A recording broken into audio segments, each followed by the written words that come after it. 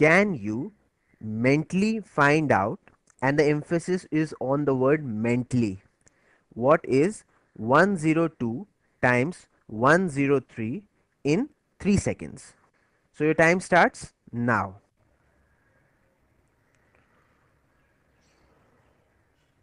The time is up. The correct answer would be 10506. Yeah, there it is, 10506. Now to multiply 102 with 103, all you need to do is add this 3 to this entire number. So 102 plus 3 is 105. Now two more digits to go. So 2 3 times is 6. So put 06 here. I'm sure this time you have figured out what I have done, isn't it? Again, I have used the same base method of multiplication. I have used the base as 100, right? So 103 is 3 more than the 100. So add this extra 3 to this entire number. So we'll get the first 3 digits of your answer. Alright. Now since 100 has 2 zeros, so there are 2 more places to go. So for that, just simply multiply this number with this number. 2 3 times is 6. Okay. So since there is one empty space here, what do we do? Put some extra cheese in it. Alright. Yeah. So just put 0 there. That's it. And I am explaining it to you, so I have to put down everything, but you need not do all that thing, isn't it? You are just seeing these numbers. Can't you say that the answer would be 10506, isn't it? Just in your mind add this 3 to 102, which is not a very difficult thing to do. So you'll get the first 3 digits 105. Now for the last 2 digits, all you need to do is multiply this 2 with 3. So put 06 there. As simple as that. Okay, so now you find out and mentally what is 105 times 102. Have you said the answer? Right. Whatever you said is absolutely correct. The answer is 10710, isn't it?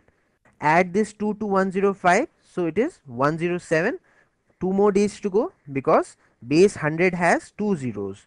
So just multiply this number with this number. 5 2 times is 10. So 10710. Come on, you're multiplying a 3-digit number with another 3-digit number mentally in 2 or 3 seconds. What more do you want? Perhaps multiply a 4-digit number with another 4-digit number in one second. Yeah, and that is what we are about to do. Okay, so keep your fingers crossed. What is 133 times 103? Again the same thing. Add this 3 to 133. So 136. Now 2 more digits to go. Alright. Now 33 3 times. So multiply it with 3 from left to right. So 3 3 times is 9 and 3 3 times is 9. So the answer is 13699. Now try to multiply 162 with 134. Now as you can see that 134 is at the distance of 34 from 100. So add this 34 to 162. Alright, so it would be 166, 176, 186, 196.